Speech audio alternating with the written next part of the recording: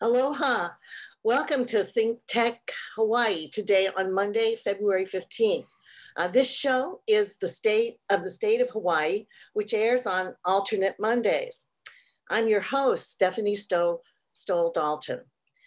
This show brings news of events and issues in our state with guests to share their experience, their expertise and experience and viewpoints on business, government, economics, law, public health policy, and safety, transportation, and also education.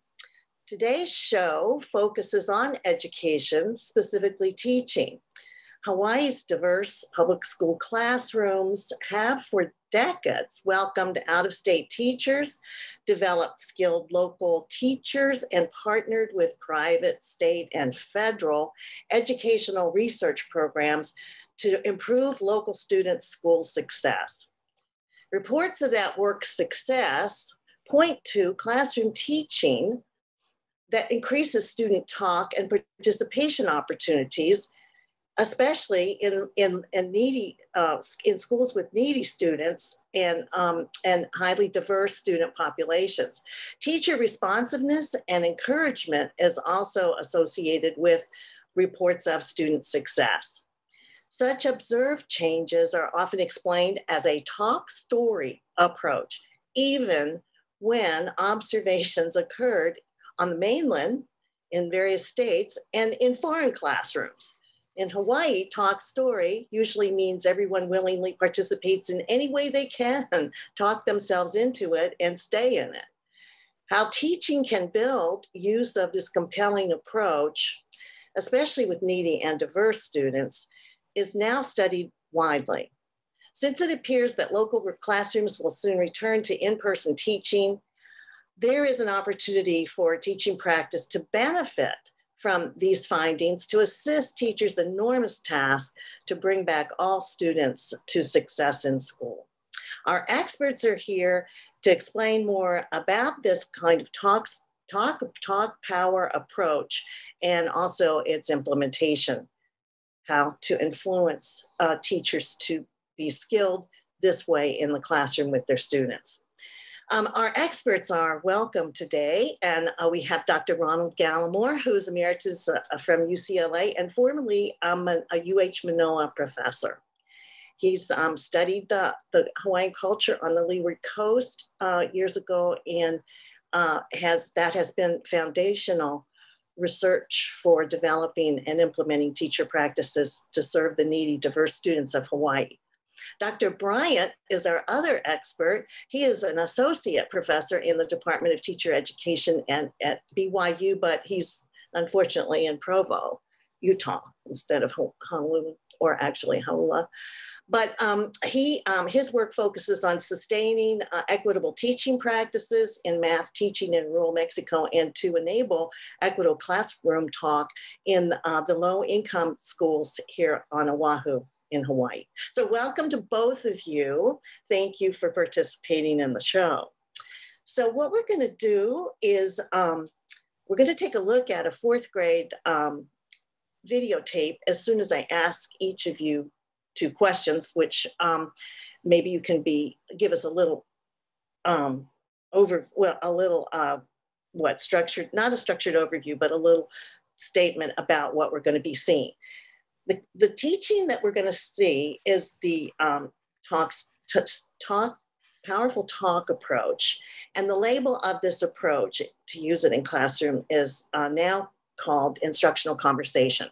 Dr. Gallimore, Ron, has been instrumental in making this happen here. And I wanted to ask him, why is it called instructional conversation? It's actually intentional that it sounds contradictory, because most people, when they think instruction, think of a teacher-directed lesson in which teacher talks most of the time and the students are responding. Teacher asks questions, the students respond.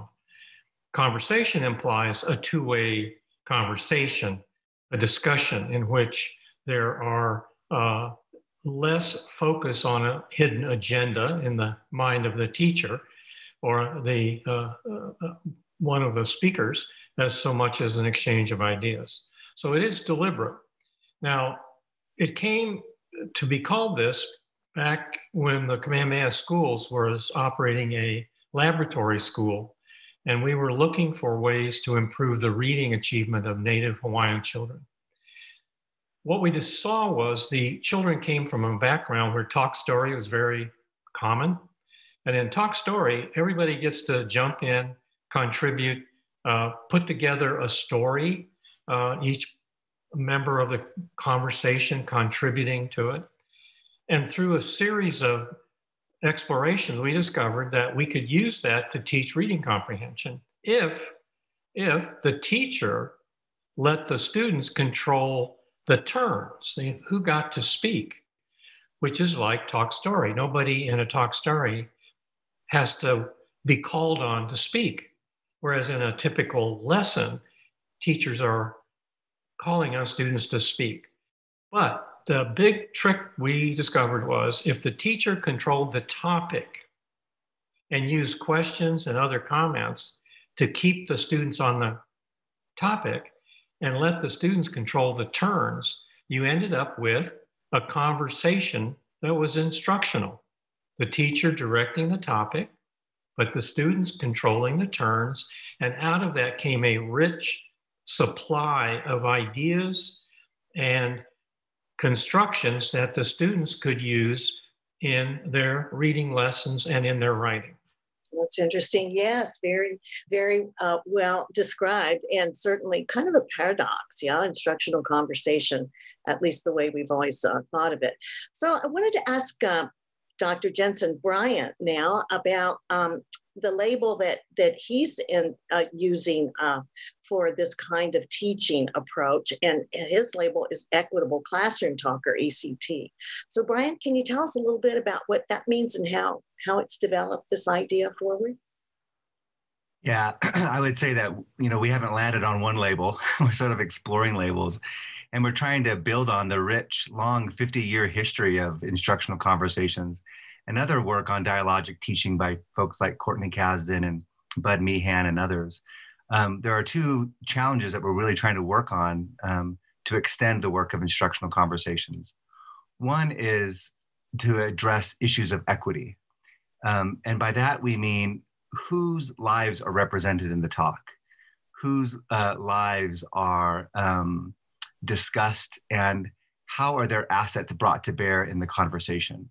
And the second challenge we're trying to address, and this figure speaks to this challenge, is how to realize and sustain implementation of this talk across a variety of classrooms. And so that's, I'm working on this with colleagues at UH Manoa and other places, like Dr. Lois Yamauchi, our family.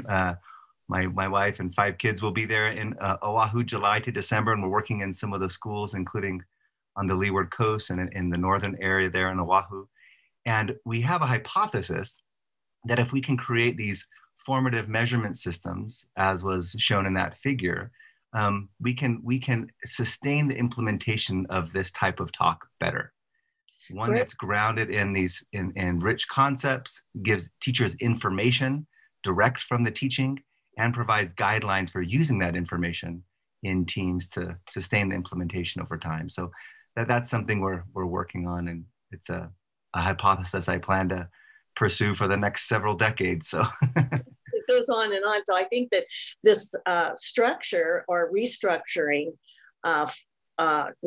notion of what's happening in these interactions in classrooms, it's a very good picture to have in our heads as we watch the tape. Heavy stuff was made me do the easy stuff. How do you feel about your grandmother? Good. Good. What do you mean good? Because when I had a president's test, she keeps on helping me, and she said the more you practice, you're gonna get 100%. So I don't know my grandpa feels because my grandpa. No, how do you feel about your grandmother? Good. Good, because she involved my mother. My mother involved me.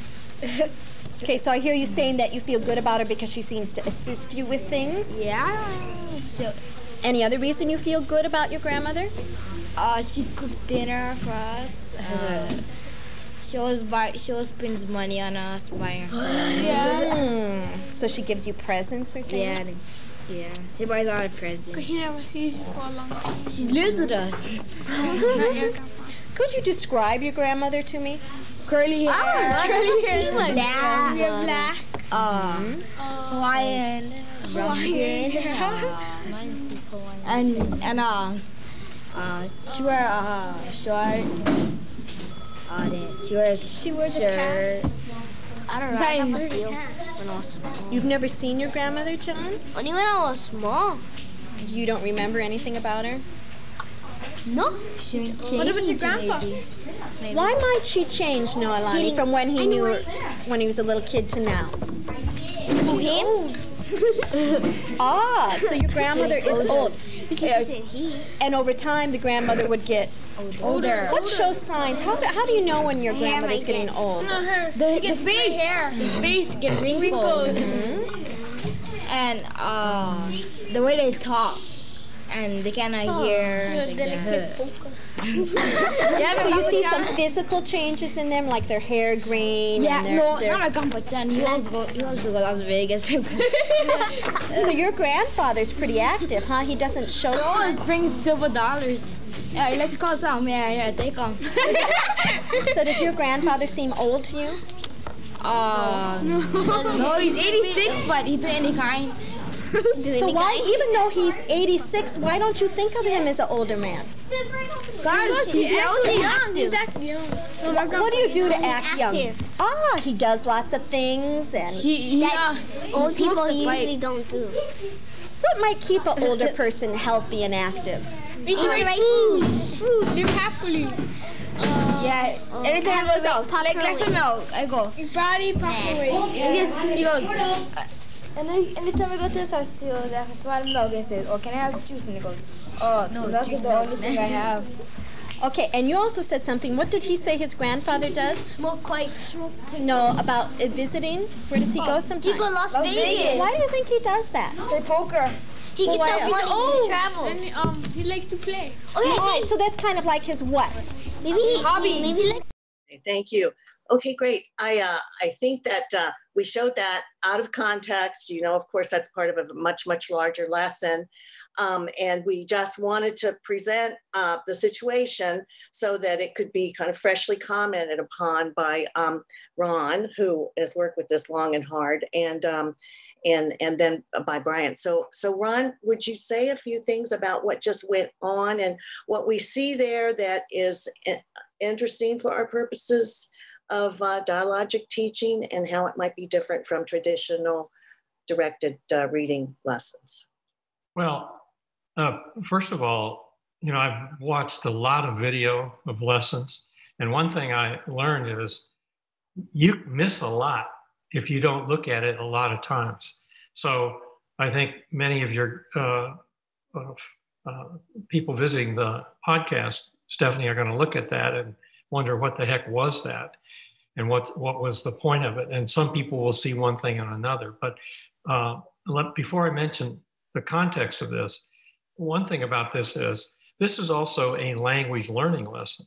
These students were being, if you'll notice, the teacher never criticized the way the students expressed themselves, never. She focused entirely on the message or the content of what they're trying to say. And then she helped them by asking questions and making other verbal moves to help them express more fully the thought they were trying to express. And in that, they are learning a way of speaking that is more in the academic sense. She spoke in full sentences. She used full questions. She did follow-up. She didn't jump from topic to topic. She kept focusing in on one thing, bringing the students back. So when somebody brought up Las Vegas, she didn't say, no, we're not talking about that today. She built on it. She used it. And all this time, these students are hearing her speak standard English in full sentences. So there's a learning process going on there. Now, the context of this was— just say that it's so good you said that, because if you look at it, I would expect someone not familiar with this and not seeing it multiple times. It looks like a completely social situation. And what you're pointing out is, yes, it is that at one level, but there's much more going on here. And in fact, we have researched this and documented that over the course of a year, students having these kind of conversations actually acquire greater vocabulary, a wider vocabulary. They begin to use more complex sentence structures. If they have these kind of opportunities for a focused conversation where the teacher keeps them on the focus on the topic and keeps pulling out of them a more elaborated version of their idea. Now, the context here is after this lesson, they're going to be asked to write a story about their grandparent. So she is really helping them generate a whole lot of ideas, which they will then write about. And then they'll use that writing they did to build vocabulary and to learn more about English and grammar and spelling and all the rest of it. So the meaning to them that it's about their grandparents will be used as motivation to learn about things about the English language. Yes, very interesting. And of course, many other activities will develop out of this. And this is one lesson, a piece of one lesson within a whole week of a unit. Okay, so Bryant, what is it that you see there that relates to your emphases of observing teaching? Yeah, I mean, there's just a lot of good teaching that happens there, right? The teacher is letting students talk. It's very multi-voiced, right? She's not correcting them. She's, the students, if you listen closely, use some of their everyday language, like when the boy on the upper part of the frame is citing his grandfather, he uses some Hawaiian pidgin in there, and it's really wonderful. She's not correcting that. And there are points where she restates what the children say while extending and giving new words, right? So it's just wonderful teaching. I think all of those things are really important. You would never expect in a 3-minute clip to see every feature of classroom discourse that you would want to see. It wouldn't be, feasible, right? But I think one thing that's important to me is that the talk is communal, meaning that yes, it needs to have some direction from the teacher, but in that 3-minute clip, there was only one brief moment where there was peer-to-peer talk. The rest of the talk was all student to teacher and teacher to student. And so that's really important because there were the female students weren't as vocal in that 3-minute clip. And again, it's 3 minutes, right? Who knows what happens before and after, as Dr. Gallimore just explained. But for talk to really be equitable, for it to enhance opportunities to learn for every student in the classroom, there needs to be opportunities for all students to take initiative and for them to identify with one another's well-being and ideas. So more peer conversation is really important. Well, I think that's a really good point that you make, and certainly a marker of the nature of that work, which is a communal experience of talking. And I think that there's some other things going on in there too, which I think most people would notice if they were seeing this for the first time. And it relates back to Ron's initial point about controlling turns or controlling topic. And there were no hands raised. All of the participation was coming through a natural method, even though the teacher may, do some physical things to bring people on. But I think that it kind of pulls from that initial point that Ron made, and that these students are used to this, because students take a while to not be, they take a while to get out of this hand raising and structured conversational arrangement. So maybe what we can do right now is go take a look at the next clip. And I know we have a question, but we'll get to it in a minute. But if we take a look at the next clip, it moves along to kind of a different looking conversation, but it has it has a focus more on the text material and the discipline or the content of the work. So what we've already seen was mostly an experience-based conversation and a vocabulary development and a participation experience of confidence building and comfort in the role of speaking about learning material. So in this one, we'll see something that's a little bit different. Was what? Brandon, can you restate what the problem is? The principal didn't allow people playing soccer anymore. Okay, the principal didn't allow anyone to play soccer anymore. Okay? Is that what we said, or did you want to add something? I think that's the problem. Okay, the principal didn't allow anyone to play soccer anymore. anyone to play soccer anymore. That is the problem, right? That we're going to deal with right now. Now, so then what happened? What was one of the actions? Now, what could you do? Did you just have to get it all from your head, or where could you? Okay, so you can go back to the text and look. What was one of these actions, Dontrell? That a girl started taking over the field. The girls start taking over. Okay, are you talking about what happened during the soccer game, or what happened after? After they couldn't play soccer anymore. Well, they couldn't play soccer anymore, right? So then what happened? What? Okay, do you remember who told the class that the principal took away soccer? Julia. Julio didn't think. Go ahead. Mr. Flores. Mr. Flores. And who's Mr. Flores? The teacher. The teacher. Okay, so Mr. Flores, do you remember, Dontrell, when the teacher said that they're not going to be able, that the principal took away soccer at recess? Oh, yeah. Okay, now you're getting it. Okay, so the principal took away soccer, and Mr. Flores is telling the class. Was the class happy about that? No. No, they weren't. Because were they? a lot of the kids played soccer at Right, recess. right. And so what action did the class take to solve that problem?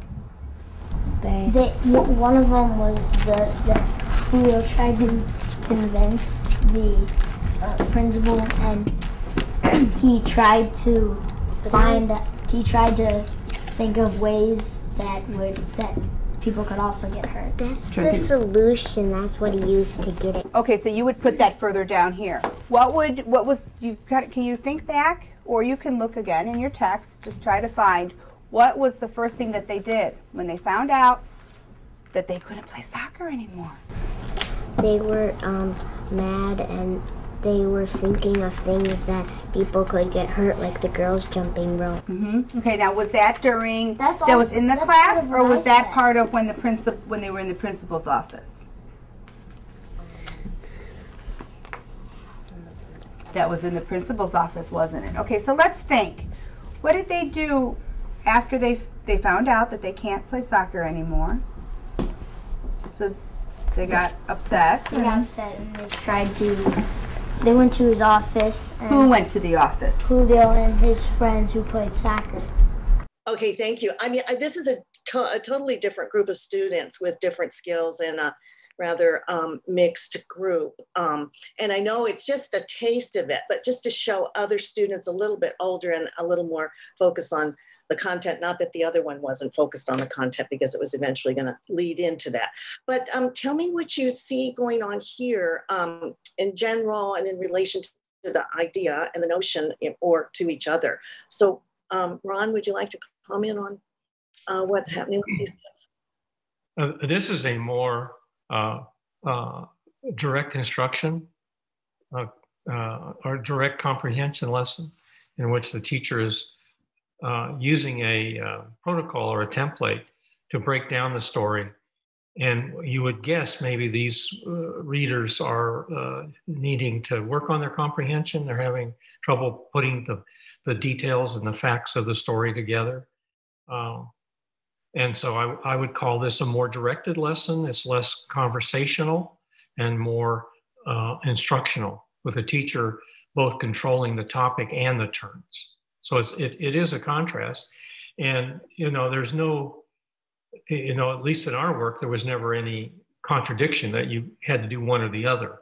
I thought it was a fallacy, that depending on the students and on the point in the learning trajectory of students, you would use different instructional methods. Well, this teacher was working, and she was beginning her work in instructional conversation, and had, worked on this to make sure she moved more towards a combination, looking at the participation of the students. If you see the whole tape, of course, there's much more to see in the way that she supported them and encouraged them and brought them around to feel as engaged in the work. And all of them, even though they were at very different levels, they were very productive for the lesson. So Brian, how did that look to you? I think one of the things we were trying to do with the notion of equitable classroom talk, or we've also called it instructional conversations for equitable participation, is to apply principles of equitable talk for content learning that can really transcend classroom setting. Traditionally the instructional conversation was pretty scripted in terms of where the students were, like it was all small group center based. And that made, I think, implementation onerous for some teachers. And so obviously small group is the best to sort of experience all of the features of equitable classroom talk. But I think even in a more directed lesson like this, you can see some features. For example, we saw peers responding to each other. You notice that one student shared a thought and then the female student corrected him and said, actually, it's this, right? And there was a sort of shared ownership of the idea. It wasn't like they were competing for, who's right, who's wrong. They were building on each other's ideas, and there was no sort of vying for teachers' attention. And so even though this was a directed sort of lesson by the teacher, comprehension lesson, I would argue that there were features of communal talk there, where there was more peer engagement with ideas in their talk. So that's really important for equity. Well, is there anything you'd like to say with regard to your visual, Bryant, that you can see from these two experiences of communal talk? What does your visual help us understand? Yeah, I mean, so a lot of this builds on the work that Ron and others have done on teacher learning, right? So, we know that teacher learning needs to be peer facilitated. We know that teachers, fail to implement equitable classroom talk, not because they don't want to do it or because they resist, but because they don't have the support they need to improve implementation over time. And that support needs to be well-structured settings for teachers to engage with each other using information, data from their practice to improve. We argue that that data should be not only student data, but direct data on teaching through observation systems, student surveys, teacher surveys, and that data on teaching should inform teachers' inquiry in these job-alike teams, especially around something as complicated as equitable classroom talk. Improving is a process rather than a destination, and teachers need more support to get there. And our hypothesis is that a formative measurement system, as described in that figure, is a promising way to get there. Is there an economically efficient way to get that time together to do that?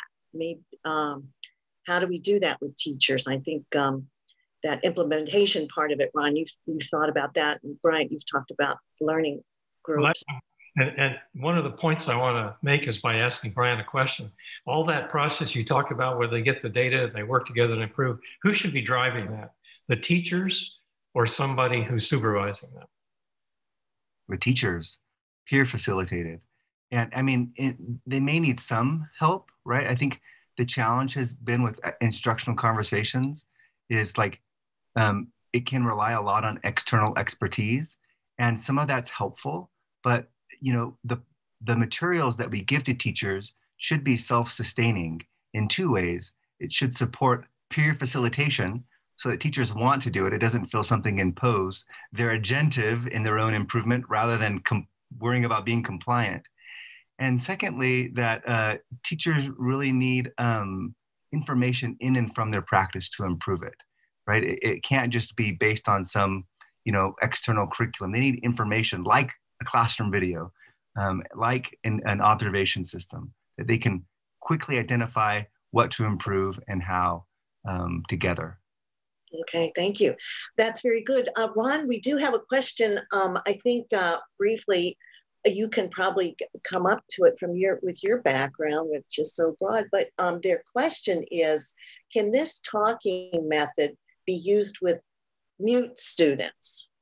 With new students? Mute, M-U-T-E, mute students. I think not deaf students. At first I thought it was deaf students, but these would be mute students. How would you? Well, I would assume that using American Sign Language or some other verbal form, it would work. I think there's been some work on that actually. Not up to date on it, but I think somebody actually tried doing that. So okay. yeah.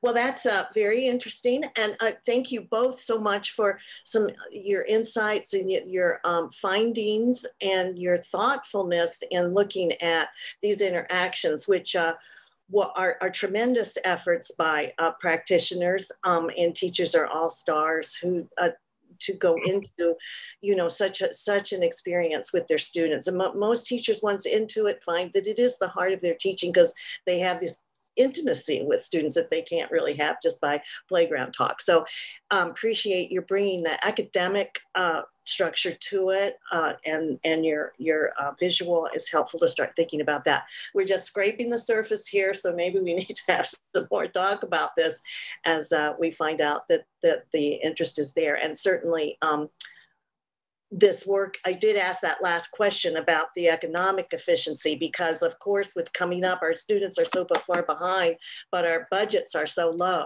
So the kind of thing you're talking about, Brian, of teachers working together and being peer assisted, and maybe that this kind of staff self-development is possible without an expenditure issue, because that has to be taken into consideration too, with these budgets so depleted through this pandemic. Thank you so much.